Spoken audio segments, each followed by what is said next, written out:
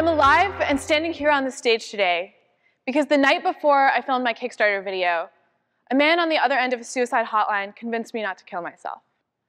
I was panicked and curled up on the floor of my room, desperately clawing tears in my skin with my fingernails, panicking, and desperately trying to make all of the pain that was waging a war in my mind disappear. The next morning, I woke up at 6:30 in the morning, put makeup on my arms, and filmed a Kickstarter video that would go on to be 178% funded and land me in news articles across the country. That, like many of the things in this talk, are secrets I've kept hidden from everyone in my life, with the exception of a therapist. And today is the first time my family, my friends, my roommates, my teachers, my co-founders will ever hear them. For all of you who know me, I'm incredibly sorry. My name is Xyla Foxlin, and I'm an entrepreneur and the former founder of a company called Perihug. The world sees entrepreneurs as the knights of the tech era, riding in on thoroughbred horses made of bugless code and wielding cheaply manufactured swords, promising much higher returns than their reality. Bonus points, by the way, if the horse is named something along the lines of Bitcoin and the sword has AI installed. Toby Thomas, at Inc. 500 CEO, I think shatters this illusion the best. He uses the analogy of a man riding on a lion.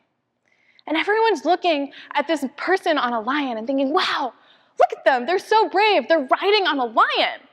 But let me tell you, the person up on the lion is sitting there like, how the hell did I get up here? And how do I keep from getting eaten? I learned a lot in my journey as an entrepreneur. But here's the hardest lesson that I learned of all. When I say the phrase raising capital to this room of people, my guess is that every single one of you thought of investment, of venture capital. But I would argue that you're wrong. The most valuable resource for a startup is not the venture capital, the dollars that it raises, but the human capital.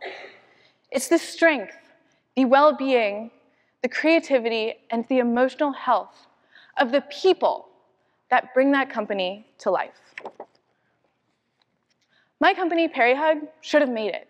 We made these adorable stuffed animals that were internet connected and let you hug loved ones from anywhere in the world. It was a great idea with huge market and early success. It had a founder story that people wanted to cheer for. It was a 19-year-old biracial girl in Ohio who was building this because she wanted to make the world a better place, and it showed. But the reality is that Perihug failed because after 2 years of the same thing, that founder didn't have the strength to get out of bed in the morning. She didn't have the fearlessness to talk down all of the cynics' criticisms anymore, and she didn't have the courage to stand up on her own again. The worst part is the recipe that got me there is predictable, common, and preventable. And when I say common, according to a study by Michael Freeman at the University of San Francisco, 72% of entrepreneurs struggle with mental health disorders, and 38% turn to alcohol, according to the Halifax-based Mindset Project. I can't speak for anyone but myself, but now that I have some distance from Perihug, I have a stronger understanding of this recipe that brought me down. So the first ingredient is probably the most obvious and maybe widely talked about one, and that is startup culture. So entrepreneurs, and I'm generalizing here, so please nobody take offense, but entrepreneurs like to brag about the long hours that they work and how little sleep they're getting and how much risk they're running and how stressed out that makes them. I once found myself at an entrepreneurship conference sitting at a table with two entrepreneurs who were arguing over who had had more anxiety attacks that month. I think it goes without saying, but that's not super healthy. It's literally a competition to see who has the worst mental health. Because in our sleep-deprived, anxiety-ridden brains, poor mental health is a sign of dedication to your company and a predictor of future success. Spoiler alert, it's not. So the next one I find really interesting, and it's something that I like to call the PR machine. And I think it's interesting because We become entrepreneurs in many cases because we want to be our own boss. But the reality is that for a consumer-facing company, you're not your own boss. The PR machine is your boss. We might be signing our own paychecks, but that paycheck has to come from somewhere, and that somewhere is consumers, and consumers find you because of PR. But it has a flip side. PR for humans can be incredibly dangerous. We've seen this with celebrities, so looking at you 90s like Lindsay Lohan and Britney Spears. But it can have that effect on a really small scale as well. So let's take, for example, my experience, and we're gonna ignore all of the national and all of the Consumer Electronics Show coverage and just look at the media here at the Case Western campus. We had annual reports. We had the daily, which is exactly what it sounds like, our daily newsletter. We had photos, videos, social media, admissions brochures.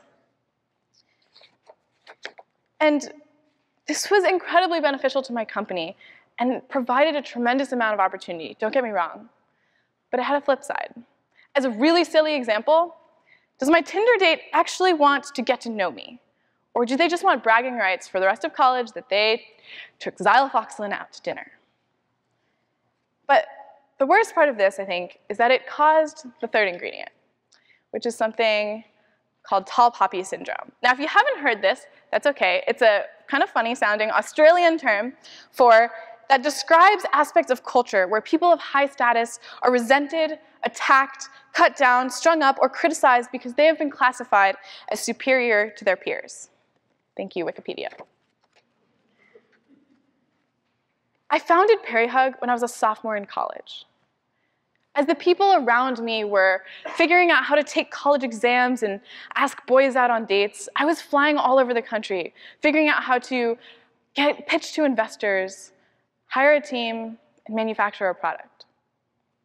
My first panic attack was caused by something as simple as a roommate screaming at me for leaving a dirty spoon in the sink, wishing I would just move out. That same semester, one of my professors told me his goal of the semester was to fail me out.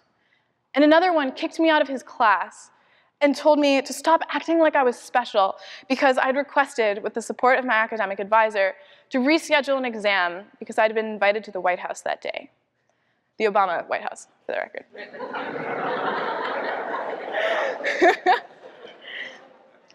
And in hindsight, I get it.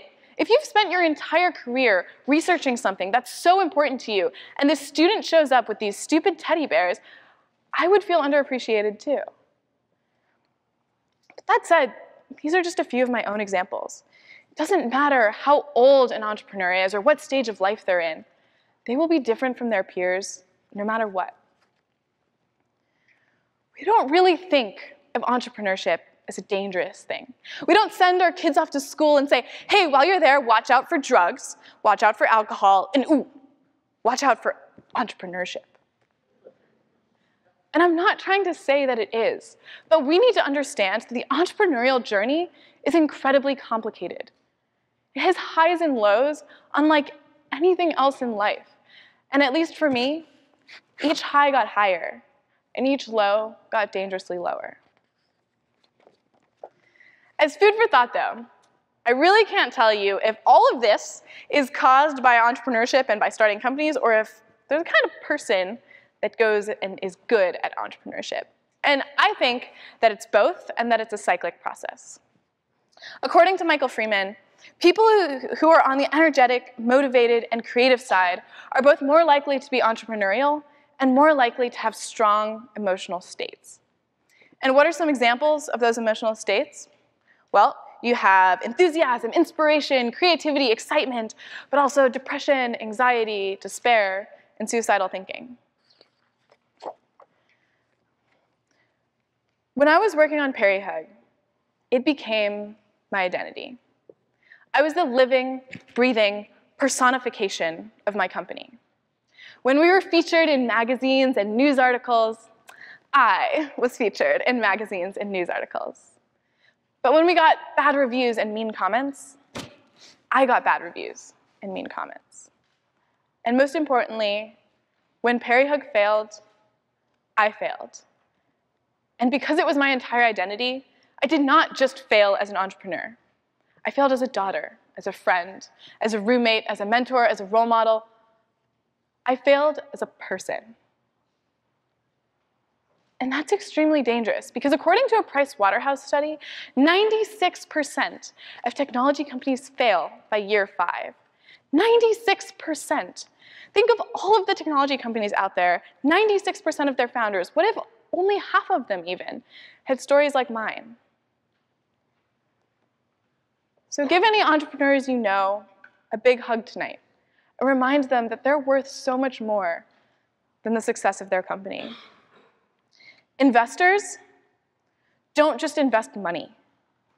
Invest in your founder's mental health. Don't encourage them to fall into a dangerous lifestyle. And most importantly, remember that money isn't the only runway a startup can run out of. And entrepreneurs, remember that you, the person, are worth so much more than the value of your company.